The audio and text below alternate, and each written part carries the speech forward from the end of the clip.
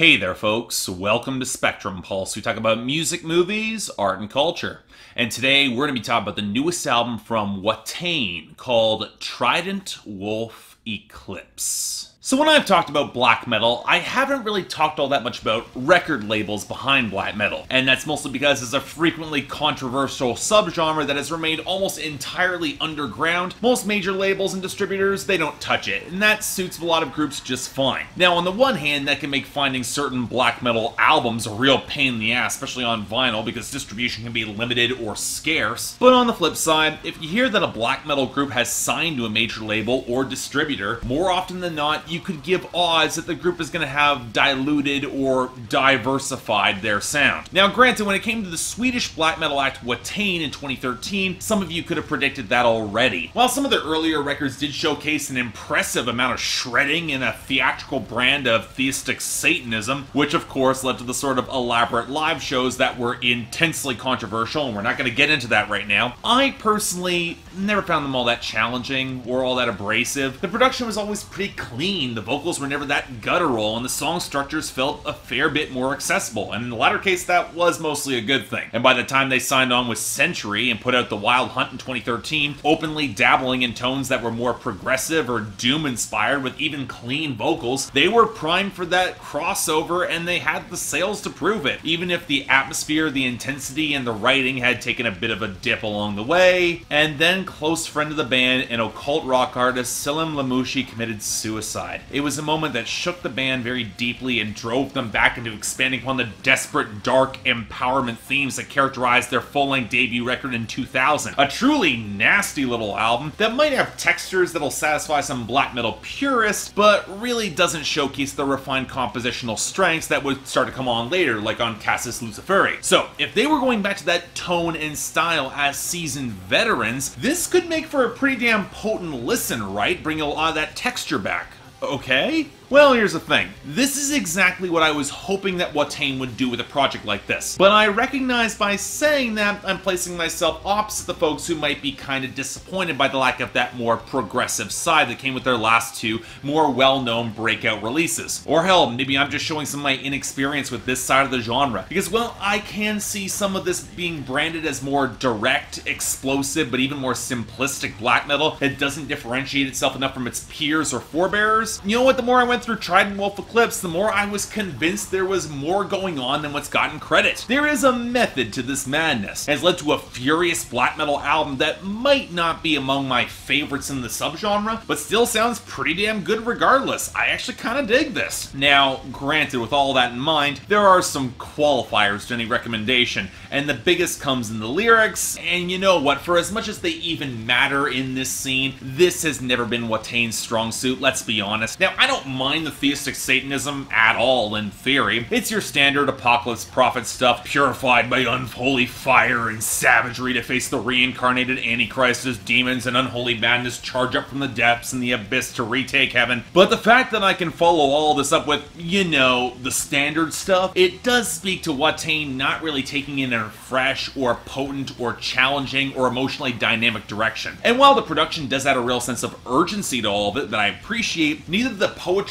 or the dramatic arc of the record is all that captivating. It feels a little bit austere, or, for lack of better words, kind of puritanical. And if there is an element that suffers more in the back-to-basics approach, it is a lot of the songwriting. You would think they would at least add a little more of that personal touch given the inspiration for this dramatic back-to-basic shift, and yet that doesn't really come through. But okay, fine. Lyrics are seldom the most relevant thing in this brand of black metal anyway. It's more about the composition, it's more about that production. And again, as I have said before, I haven't really been a fan of Watain's increasingly clean and polished production or their genre experimentation. It was never able to cultivate a lot of atmosphere for me, and whenever they did dabble in progressive metal or doom metal, it felt, well, a little bit awkward, especially considering their greatest strengths came more in melodic composition and intensity, and that can work just fine in black metal. So thank God that Trident, Wolf, Eclipse opted for far rougher, more explosive, dirty tones, cranking up the blast beats and tremolo shredding even faster, with tones that not only embrace that rougher down tuning, but also showcase a little bit more depth in the mix. Not so much that this album becomes symphonic or more atmospheric, but enough that it can leverage some of the existing atmosphere for melodic complexity or pummeling moments of musical punctuation. A big part of this comes in how well the drums are mic'd, especially that kick drum, which can lead to some truly thunderous moments on songs like Sacred Damnation or Throne Below, which really do pay off the more developed tremolo melodies that will then leverage a lot of those acoustic accents pretty well. There is some dynamics there, and the melodies are really truly satisfying with those deeper kick drums. And I can't stress how well that deep, roiling surge plays on songs like Teufelsreich or The Fire of Power, playing to a slightly slower tempo, sure, letting the whiplash transitions have a little bit more room to breathe. And really, for the Watain songs that connect with me off this album, it's balancing out those transitional pieces with the raw intensity that they definitely bring to the table. The opener, Nuclear Alchemy, brings some stunning firepower, and I really dug the shrill screams of guitar keening across a lot of the song, but at the same time, some of the transitions between melodic segments can feel a little bit slapdash, which is also the case for Diabolicus or Ultra Pandemoniac. Great nasty guitar leads, or in the latter case, an absolutely twisted little solo, but the piece of melody don't really transition all that well or emerge out from behind a lot of the drums all that effectively. But on the flip side, you can't get the opposite, and I'll say it. The inclusion of Antikrist's Mirakel to end the album was not the best choice, with a slower, flattened guitar lead and an odd refusal to let any of the vocals seem all that audible, making it a really wonky closer. I mean, I get why it's here to satisfy those fans looking for more of those progressive or doom metal touches, but it runs long, it doesn't really pay off all that well, and it doesn't fit in with the rest of the record. It just was an underwhelming closer. If you can skip it, I would. So as a whole,